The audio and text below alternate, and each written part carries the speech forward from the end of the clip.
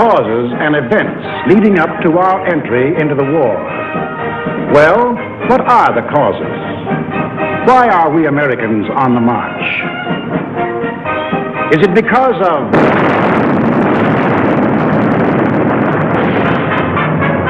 Pearl Harbor? Is that why we are fighting? Or is it because of Britain?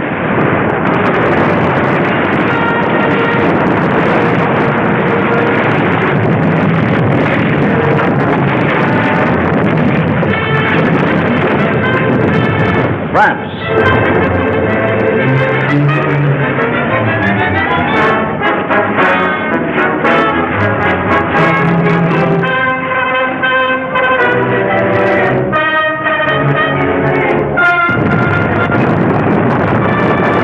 China.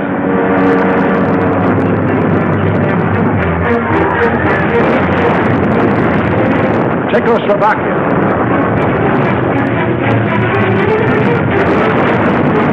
Norway.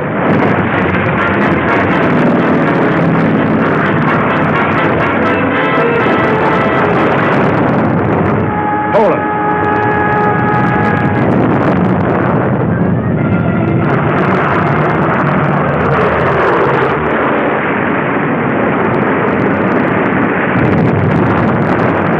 Holland.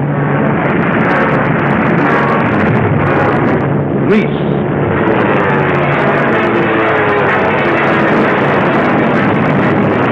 Belgium, Albania, Yugoslavia, or Russia.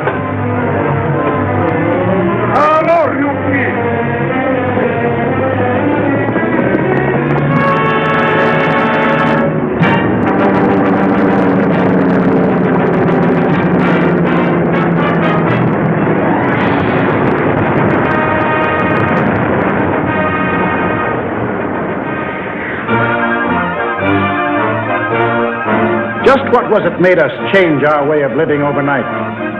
What turned our resources, our machines, our whole nation into one vast arsenal, producing more and more weapons of war instead of the old materials of peace?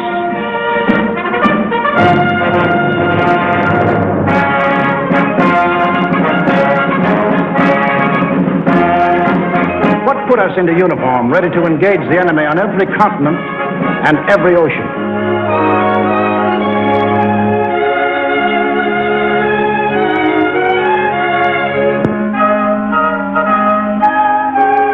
What are these two worlds of which Mr. Wallace spoke? The free and the slave. Let's take the free world first. Our world. How did it become free? Only through a long and unceasing struggle inspired by men of vision. Moses, Muhammad, Confucius,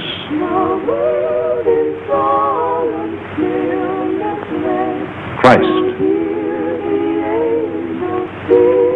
All believed that in the sight of God, all men were created equal. And from that there developed a spirit among men and nations, which is best expressed in our own Declaration of Freedom. We hold these truths to be self-evident, that all men are created equal. It is the cornerstone upon which our nation was built, and the ideal of all the great liberators. Washington, Jefferson, Garibaldi, Lafayette, Kosciuszko, Bolivar, Lincoln. Lighthouses lighting up a dark and foggy world. that government of the people, by the people, for the people, shall not perish from the earth. Fighting, living, dying. For what? For freedom. That for which men have fought since time began. To be free.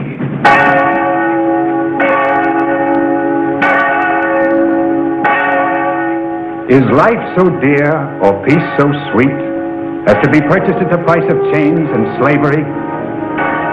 Forbid it, Almighty God. I know not what course others may take, but as for me, give me liberty, or give me death. But what of this other world? Here, men insisted that progress lay in killing freedom. Here, they were putting out the lighthouses, one by one. Here, the march of history was reversing itself. In Italy, it began when an ambitious rabble-rouser set his followers marching on Rome. The country, like every other country after the last war, was torn by political unrest, hard times, unemployment.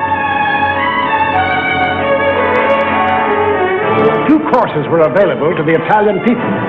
They could solve their problems in a free, democratic way, or they could let someone else do the solving for them. They made the tragic mistake of choosing the second course. They put their trust and faith in this one man. They believed he represented them. Actually, he planned to betray them for the selfish interests of himself and the group back of him, just as he had earlier betrayed those who first supported him. In Germany, another and even more forceful demagogue set his followers marching from the Munich beer halls. He too had the sinister opportunity to take advantage of post-war chaos.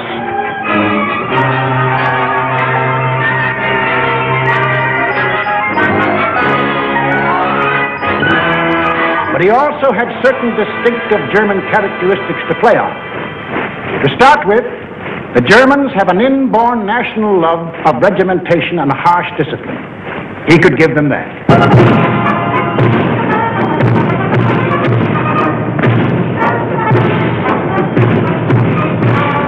The German army, and through them the people, had never acknowledged German defeat in the last war and were anxious for revenge.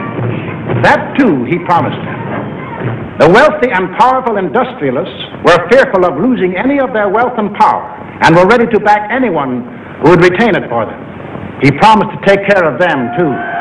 This man cunningly played all these ends against the middle and ruthlessly set out to murder the newborn German Republic. In Japan, you'd expect things to be done a little differently. They were. Here, not one man, but a gang disguised their little schemes as the will of the emperor. And to the Japanese people, the emperor is God. Taking advantage of their fanatical worship of the god emperor, it was no great trick to take away what little freedom they had ever known. Yes, in these lands, the people surrendered their liberties and threw away their human dignity.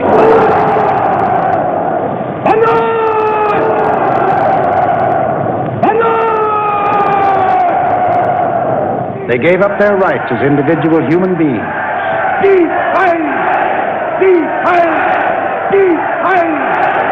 became a part of a mass, a human herd.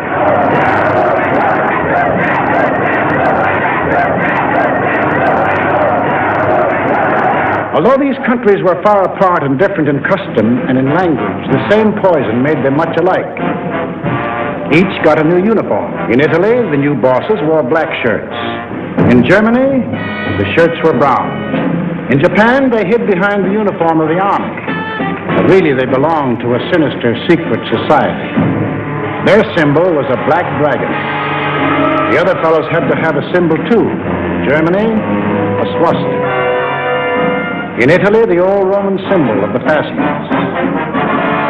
In Germany, they called the new order National Socialism, or Nazism. In Italy, they had a shorter word, fascism. In Japan, they had lots of names for it. The new era of enlightenment. the new order in Asia, the co-prosperity sphere. But no matter how you slice it, it was just plain old-fashioned militaristic imperialism. The Japs would get the prosperity, and the others would get the coal. They say trouble always comes in threes. Take a good close look at this trio. Remember these faces. Remember them well. If you ever meet them, don't hesitate. Der eine wahrhaftige Weltmann-Showspotter sein. Und zweitens, Sie wollten, Herr... Stop thinking and follow me, cried Hitler. I will make you masters of the world. And the people answered, Heil! Heil!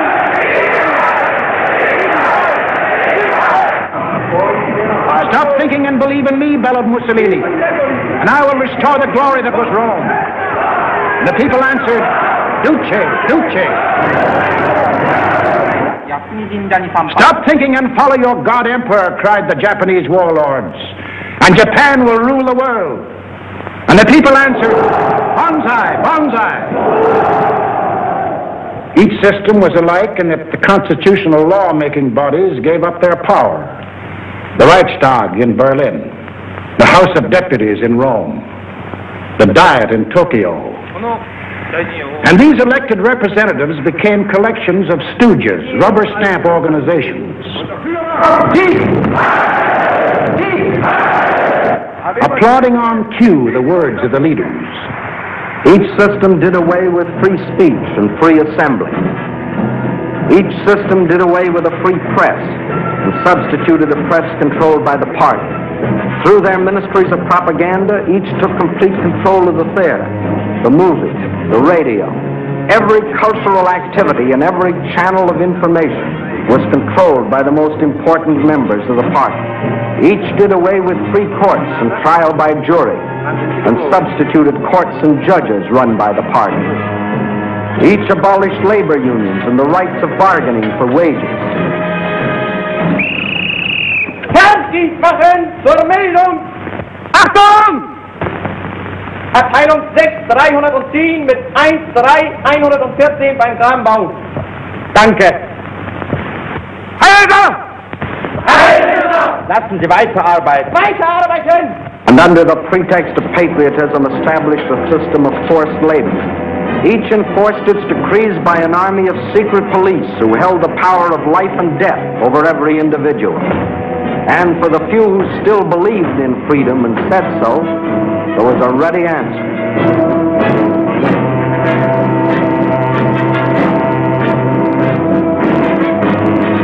Con una mazza si può imporre silenzio ai più grandi intelletti del mondo.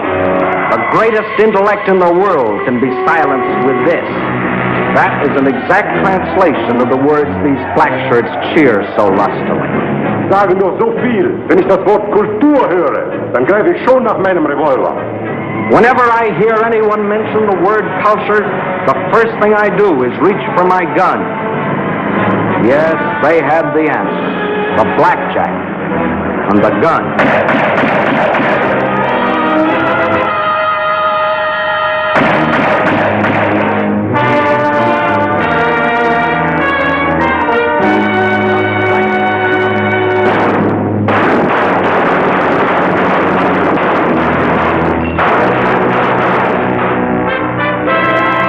In Italy, they did it different.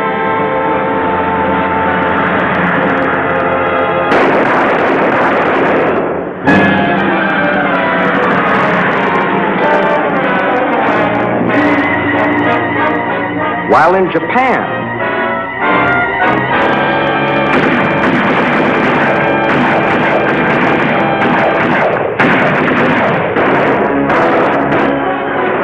their names can be added those of hundreds and thousands of others who stood in the way of the new order.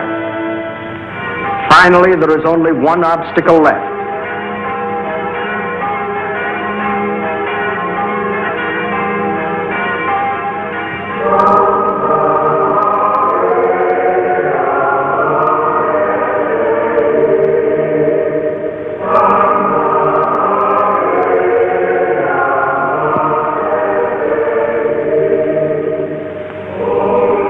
Word of God and the word of Führers cannot be reconciled. Then God must go.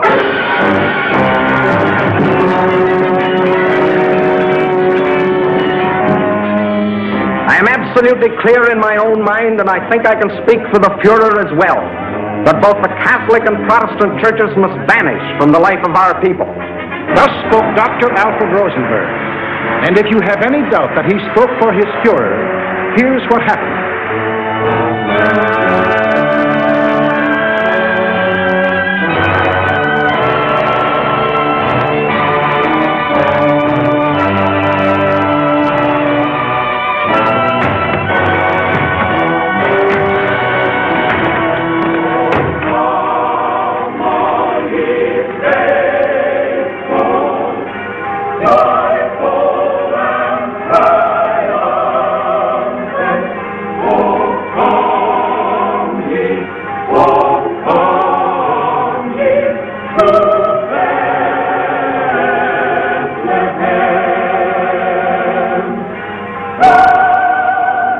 Thousands of other men of God, Protestant, Catholic, Jewish, were persecuted, arrested, confined in concentration camps.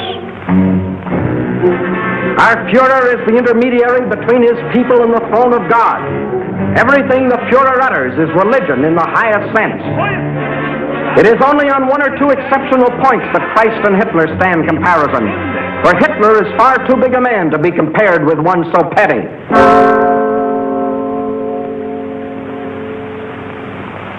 Every day in all German classrooms, Adolf Hitler ist unser Retter, unser Held, der edelste Führer auf der ganzen Welt. Für Hitler leben wir und wir ehren gerne wir. Für den Führer bis zum Tod, denn er ist unser Gott. yes, take children from the faith of their fathers and teach them the state is the only church, and the head of the state is the voice of God.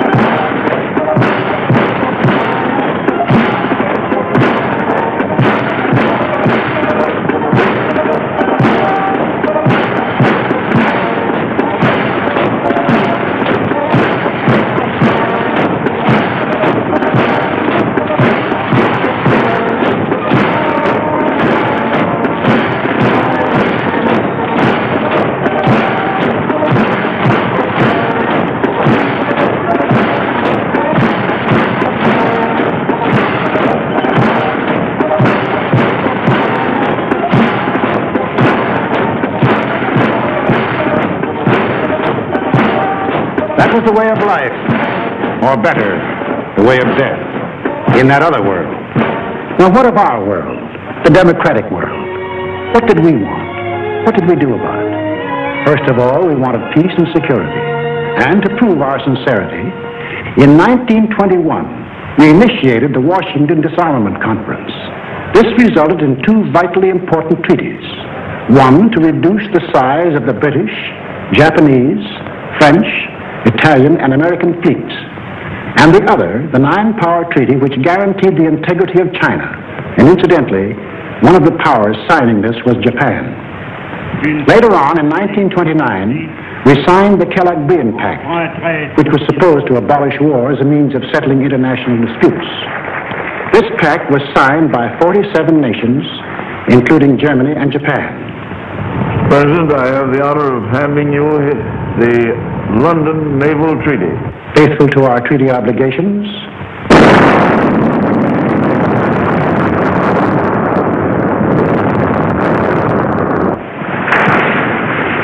we scrapped more than 60% of our naval tonnage, and our army was reduced to a standing force of 136,000 men, smaller than that maintained by the little state of Romania. We let our hopes for peace become so strong that they grew into a determination not to fight unless directly attacked. We let ourselves be influenced by those who said that we could find security through isolation. The confusion in our way of thinking is apparent in the slice of public opinion as it appeared in Pathé News in 1939.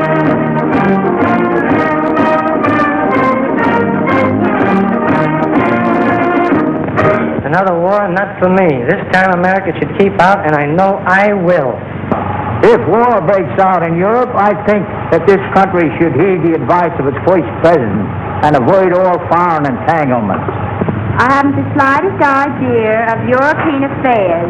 In the event of war in Europe, I think we should stay out of it entirely. And all our efforts should be made to keep out of the fight. Let Europe fight our own battles.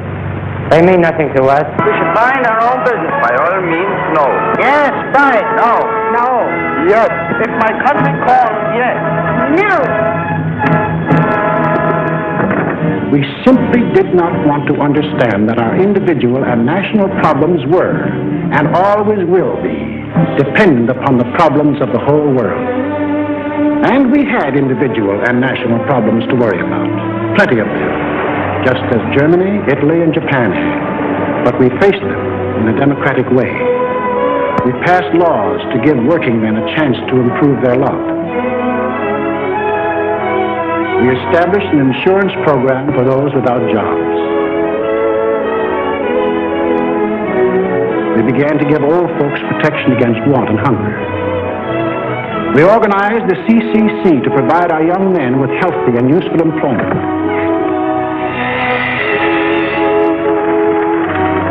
A federal works program came into being and changed the face of our nation with new roads, bridges, schools.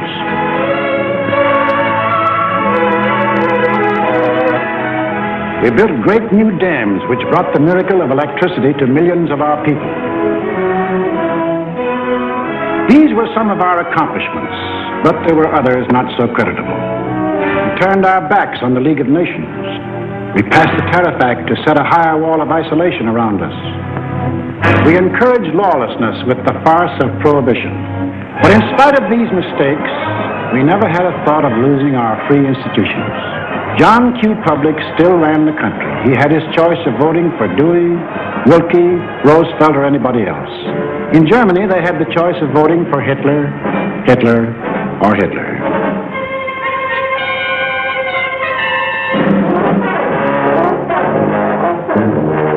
Over here, John Q. still read what he pleased. And although he heard of books being burned in other countries, he would have laughed if anyone had told him his books would ever be burned.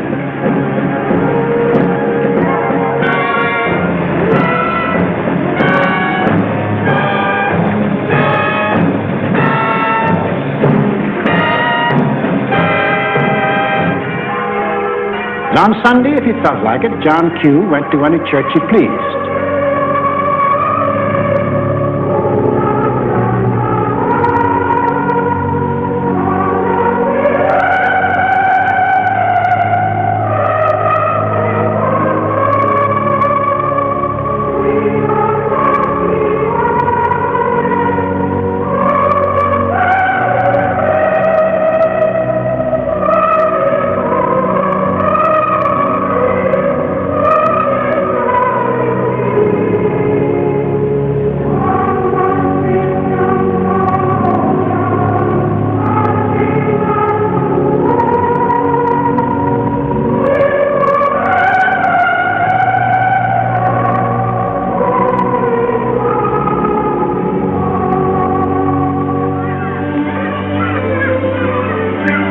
most of all, he got a kick out of seeing his kids grow up.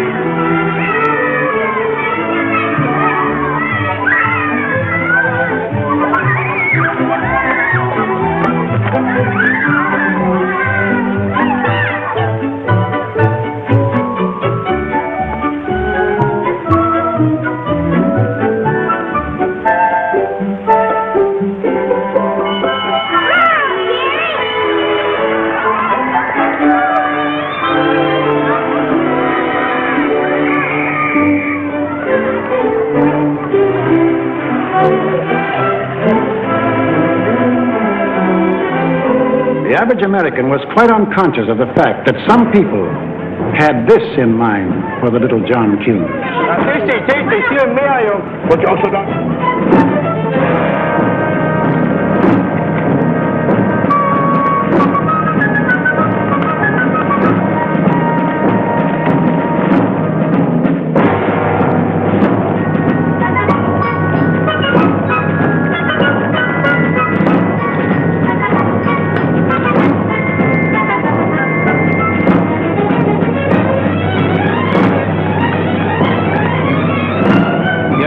While their children were being trained to kill, John Q's kids were giving their pennies to help them have life.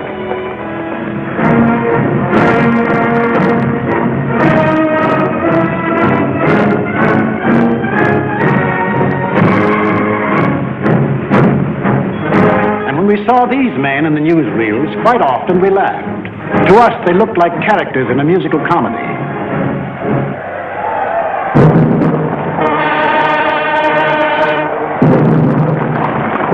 They weren't comic. They weren't funny. They were deadly serious. They were out for world conquest. And what made it doubly serious was that there were 70 million Japanese, 45 million Italians, and 80 million Germans, all hopped up with the same idea. Deutsches Volk hilft dir selbst. Jeder soll helfen. Their leaders told them that they were Superman. Herrenvolk, the Nazis called it. The master race, destined to rule all other peoples on earth. Take a good look at these humorless men. These were to be the rulers of the ruling race. Leben! Auch ihr bürgerliches Dasein ist jetzt sicher in diesem nationalsozialistischen Staat. Obey us blindly, and you will attain your rightful place in the world. All other people will be your slaves. That's what they promised them. That Americans, Chinese, Russian, South Americans, all free peoples would work for them and make them rich. And how they ate it up.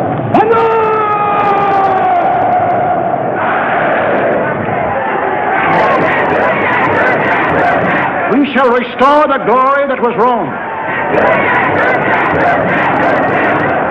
Today we rule Germany. Tomorrow the world. The Pacific is ours. It was inevitable that these countries should gang up on us. The little fellow is our pal, Kurosu, who smiled his way into our hearts in December 1941. Here he and his friends are busy carving up the world in advance, staking out their claims. Take a good look at these claims. Here was the Italy that Mussolini took over in 1922.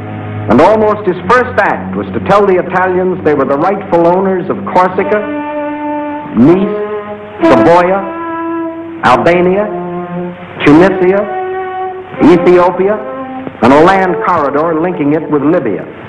Later on, he had an even bigger dream. The old Roman Empire as it existed nearly 2,000 years ago, to dominate all the lands adjoining the Mediterranean.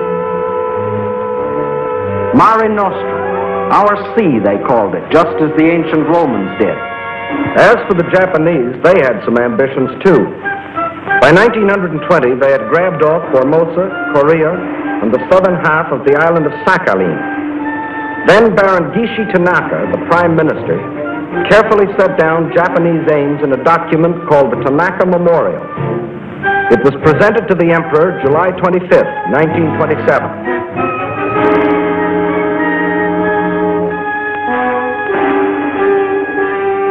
Here was their dream. Manchuria for raw materials. China for manpower. Then a triumphant march through Indochina, Siam, Burma, India, the East Indies, and on through Australia and New Zealand. And in the north, all they claimed was that part of Russia east of Lake Baikal. That was to be the new order in Asia. Then the Japs would move eastward to crush the United States and really start their co-prosperity sphere. Now take a look at the bite the Nazis reserved for themselves. Here's the Germany Hitler walked into, and here's what he wanted. First, Europe under his complete political or economic control, leaving Mussolini a share of the loot if he behaved himself. Then the drive to the east, through the rich oil lands of Iran and Iraq, into India. Another push south through Africa. Then from Dakar, jump off to meet the honorary Aryans who were to move in on South America through the Pacific. At the same time, start across from the Scandinavian countries to hook up with his buck-toothed pals coming over from Siberia to join in the conquest of the United States. There it is, gents. All they left us was Shangri-La. And they'd claim that, too, if they knew where it was. And did they think they had a chance? Listen.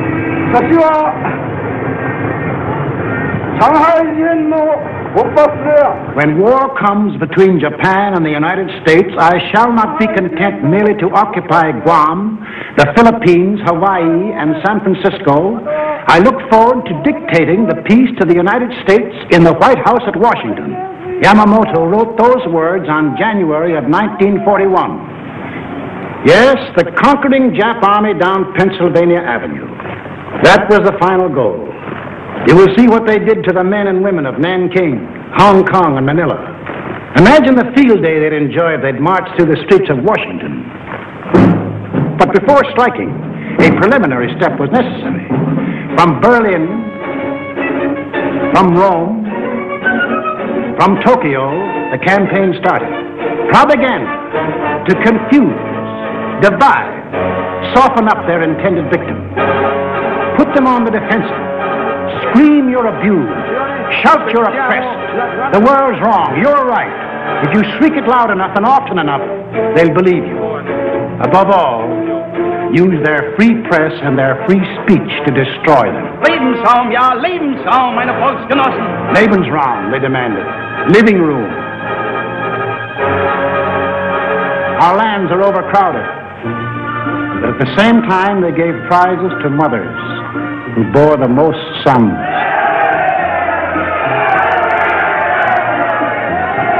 They brought together large groups of young men and young girls for human breeding. Read what one of their leaders wrote.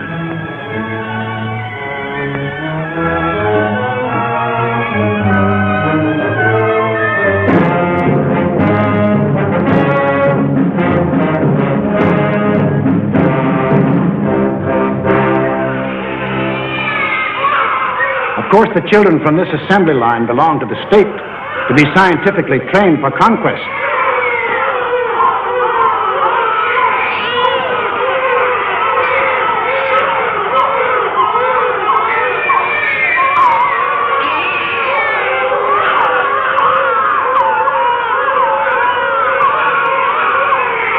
Another howl was the lack of raw material. They claimed they were the have-nots and we were the haves. But out of this supposed lack, they built up the greatest war machines the world has ever known. These are the published figures from the German military budget. Actually, between 1933 and 1939, Hitler's program of rearmament cost more than $80 billion.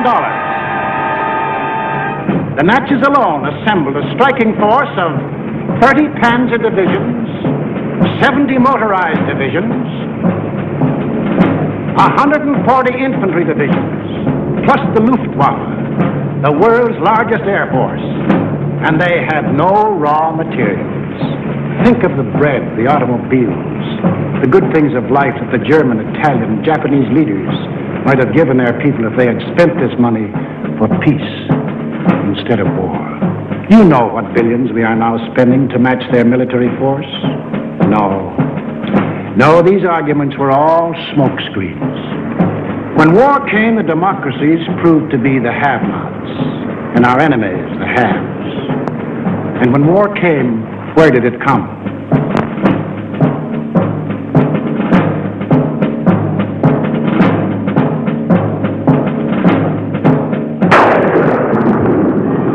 Remember that date, September 18th, 1931.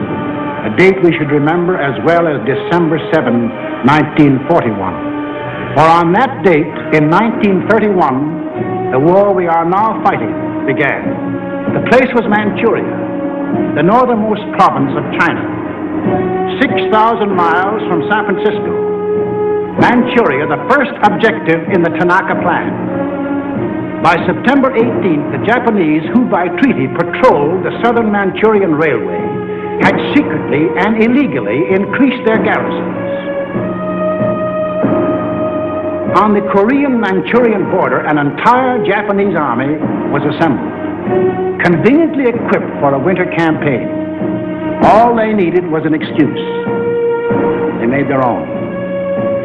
At 10:30 that night, just after the Mukden Express had passed by, a section of track was dynamited, causing damage to one rail and 2 fish plates. Japan's honor had been violated. Within half an hour, the Japanese railroad garrison launched a coordinated attack on the barracks of the sleeping Chinese army at Mukden.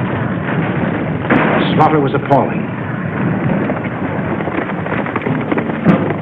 By midnight, the conveniently placed Japanese army poured across the Korean border, and the first open act of aggression, the invasion of Manchuria, was on. In 4 days, they had occupied the whole of southern Manchuria, and shortly after, the whole country.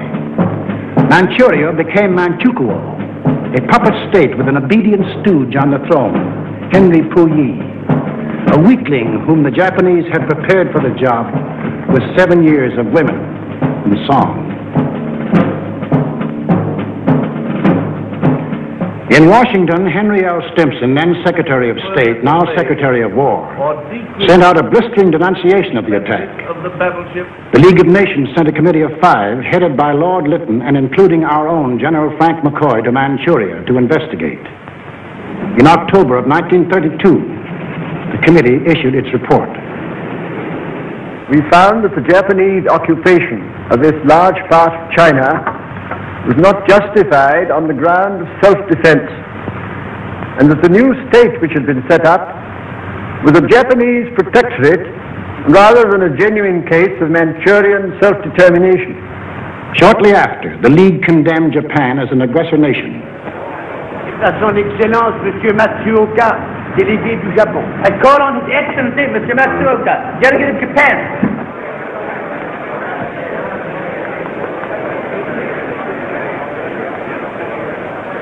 It is a matter of common knowledge that Japan's policy is fundamentally inspired by a genuine desire to guarantee peace in the Far East and to contribute to the maintenance of peace throughout the world.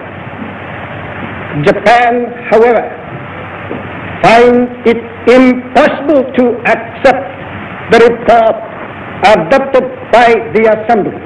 In answer, the Japanese delegates, knowing there were no guns behind this condemnation, smiled, took up their briefcases, marched out of the League. Northern Manchuria was dead.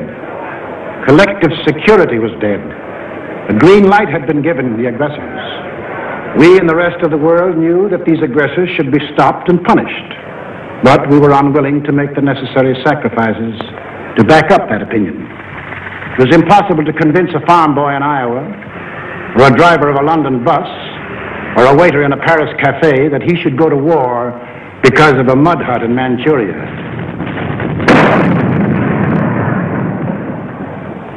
Yet the subsequent course of history makes it clear that that incident, so many miles away, is the reason that you and millions of others are in uniform today. The Japs had Manchuria. Phase number 1 of the Tanaka Plan was completed. Phase number 2, the conquest of China. In 1932, without warning, the Japs attacked the Chinese city of Shanghai.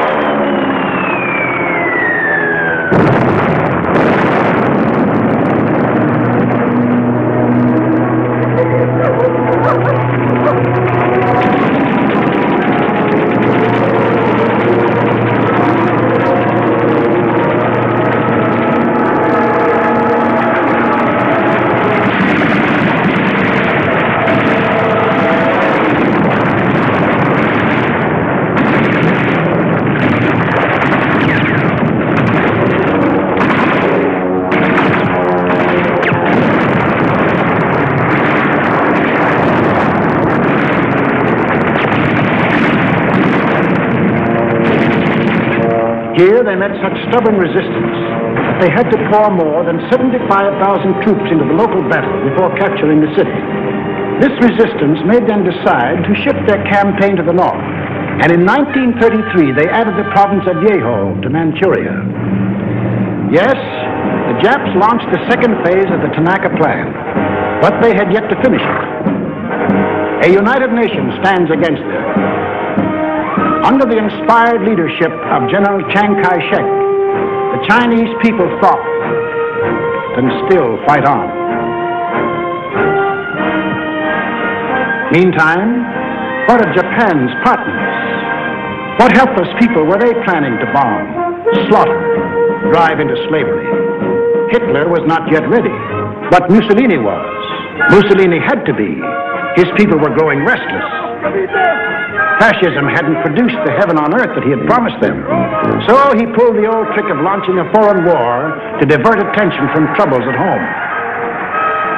So Mussolini beat his chest like Tarzan and looked around for a worthy foe. He found one, Ethiopia.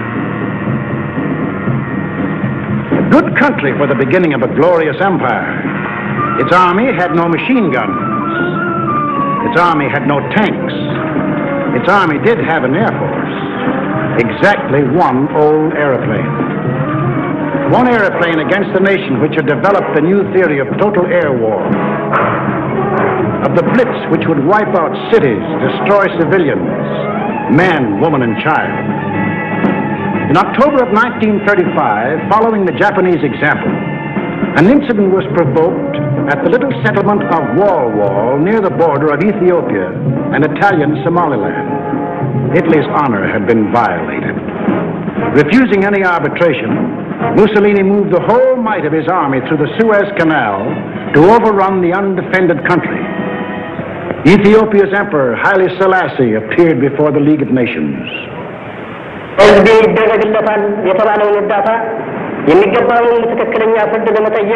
I must still fight on until my tardy allies appear, and if they never come, I say to you without bitterness, the West will perish.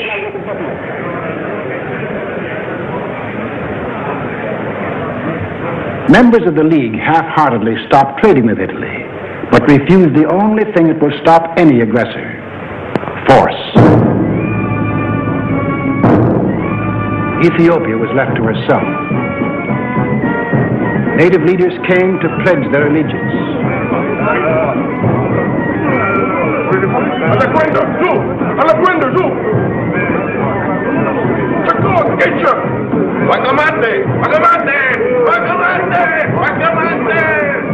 people of Ethiopia, with their spears and bare hands, faced the guns and the tanks of the invaders, fighting desperately and gallantly to save their country from conquest.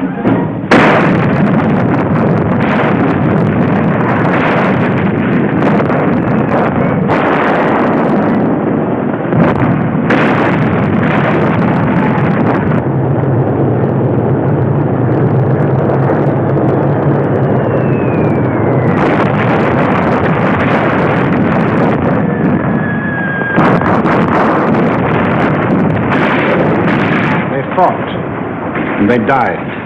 But in the end, there could be but one result. Might triumphed. Italy conquered Ethiopia. Many of our elected leaders warned us of danger. Without a declaration of war and without warning or justification of any kind, civilians, including vast numbers of women and children, are being ruthlessly murdered with bombs from the air. But we were still hypnotized by the fact that two broad oceans stood between us and the rest of the world. We didn't realize that the time when months were needed to span these oceans was ended, that the steamship had cut these months to days, and that now the whole Earth's surface could be covered in the space of hours.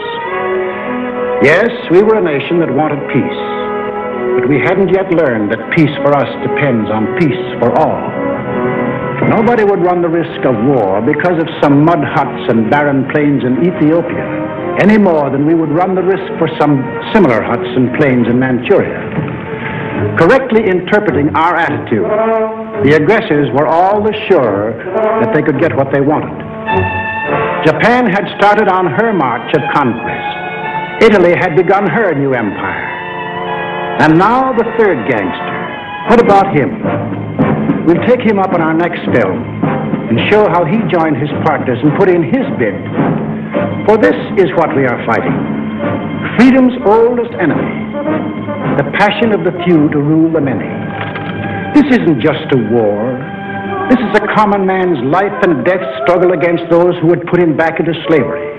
We lose it, and we lose everything. Our homes. The jobs we want to go back to, the books we read, the very food we eat, the hopes we have for our kids, the kids themselves. They won't be ours anymore. That's what's at stake. It's us or them. The chips are down. Two worlds stand against each other. One must die, one must live. 170 years of freedom decrees our answer.